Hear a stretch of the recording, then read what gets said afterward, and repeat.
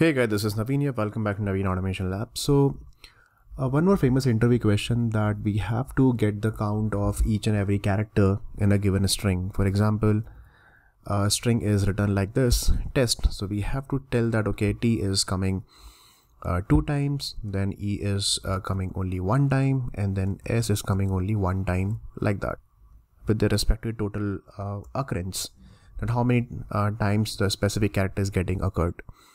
Same thing, let's see, if I'm passing only T over here, it should give you that T which is coming only once.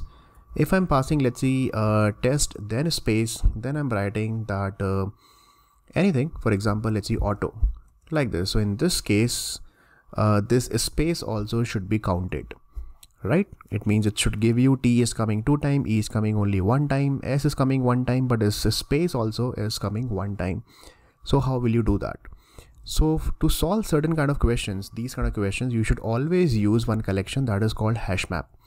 And we know that hash map stores the value on the basis of key and value pair format. So we will maintain one key and then we will maintain one value over here.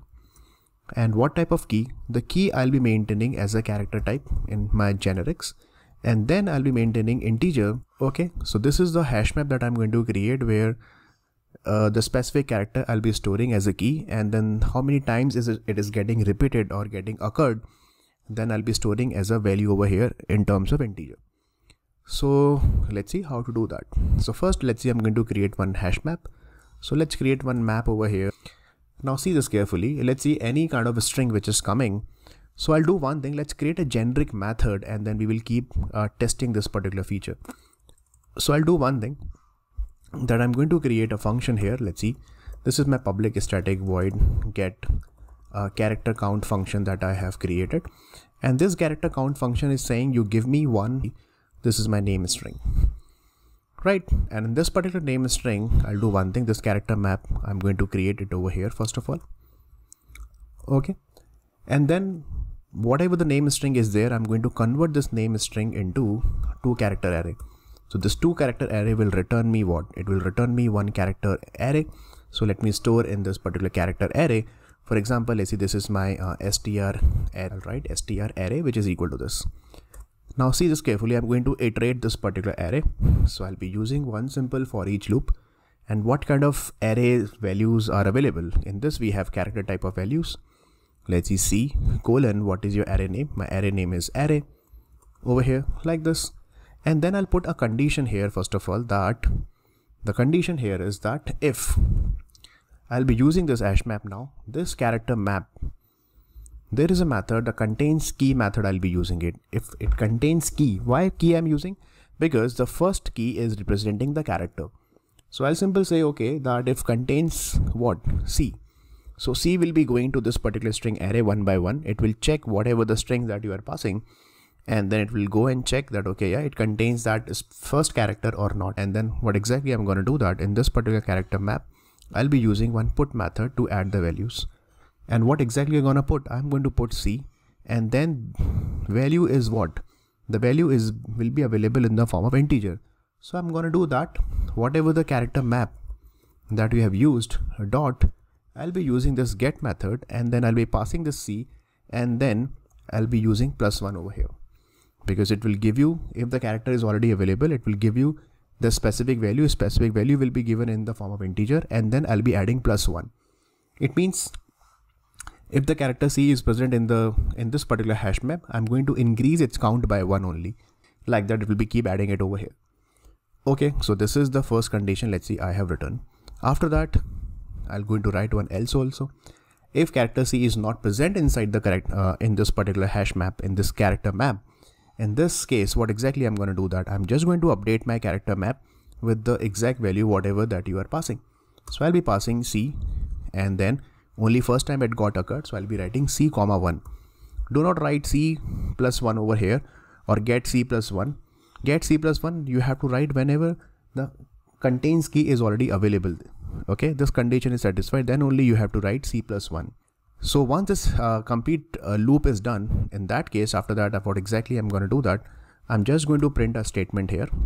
Let's see, system.out.println, and let's see, whatever the name value first of all that you are passing, I'll be appending with a colon, and then I'll be appending with whatever the character count map that you have captured. I'll be just exactly printing the character map over here, right?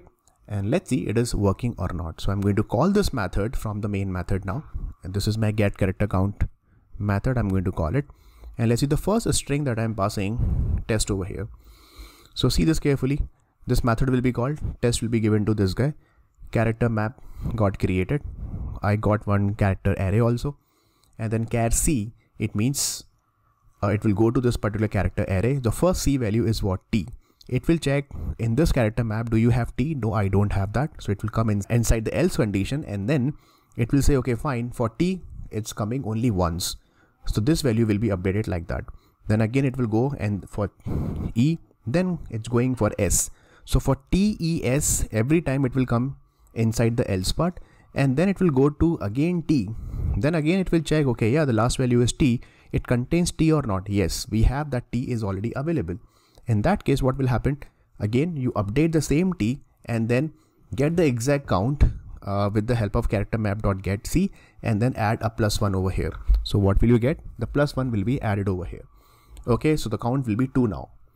Perfect. So let's see this is working or not. So I'll run it and run as Java application. So here you can see, yes, absolutely working fine. S equal to 1, T equal to 2, and E equal to 1. You can see it like this. Now, for example, let's see if I'm writing, let's keep testing it. If someone is asking this question in HackerRank or something, you have to write the test cases as well. So make sure that, okay, this logic is absolutely working fine with multiple test data.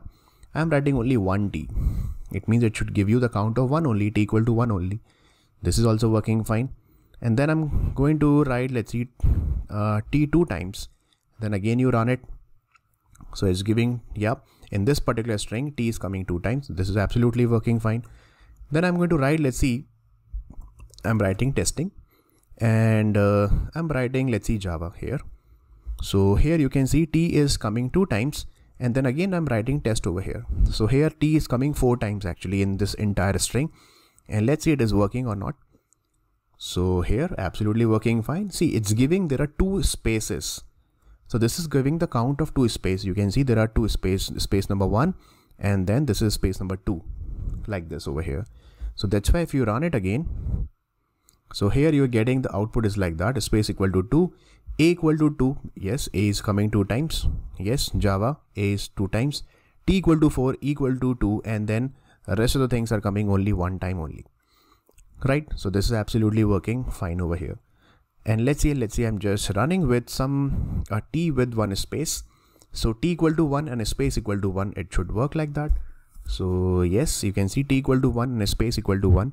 This is also working fine. Then let's see if I'm writing only 1 space, then will this work? Let's see, because the space is also a character. So here you can see in this particular space string, space is coming only 1 time. Okay, so this is also working fine. Then I'm going to write, okay, space, 2 spaces are coming like that. So here you can see space number 1, space number 2. So in this case, is it working? Let's see. So it's saying, yeah, space is coming 2 times over here. So this is also absolutely working fine. Then let's see, I'm right where nothing is getting repeated. For example, let's see, I'm writing, so for all the characters, it should come only once like this. So this is also absolutely working fine. Let's see if I'm writing SEL and SEL 3 times like that.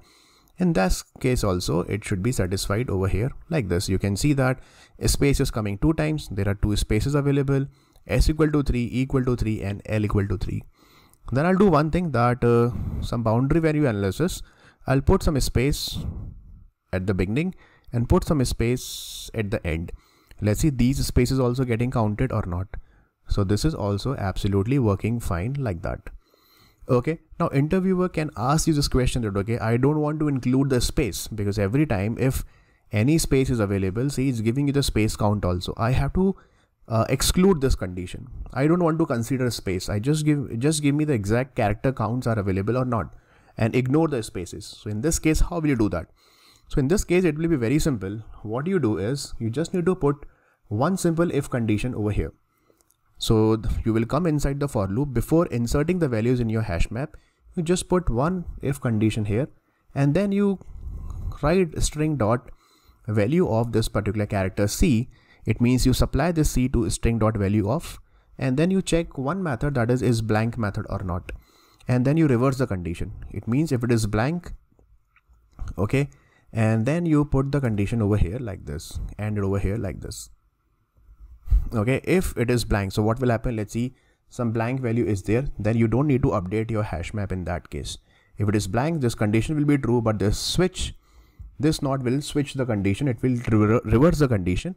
So this will become false, so it will come out of this particular if condition. It means if any spaces are available, it will never be considered. So when you run this program, let's see, it should not consider any space. Can you see that? S equal to 3, A equal to 2. It's not considering any space at all. In fact, when I'm passing the space also, it's not giving you any count over here. So if someone is asking this question that how will you ignore the spaces, simple add this condition over here. So right now I'm just commenting out this condition. Later on you can just check it over here. Right now the question is that we have to include the space as well. So guys, whenever you're solving these kind of questions, you have to solve with the hash map, which will be very easy. This is what they are expecting, that which appropriate collection that you want to use or you are going to use to solve this problem. And then you have to keep writing your test cases also, that it should satisfy with the different data, and then your output should come correctly.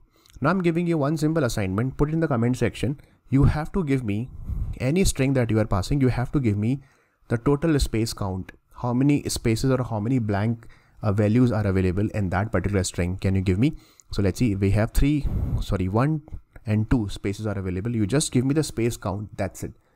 You don't need to give me any other character count, only the space count. In this case, we have space number 1, space number 2, 3 and 4.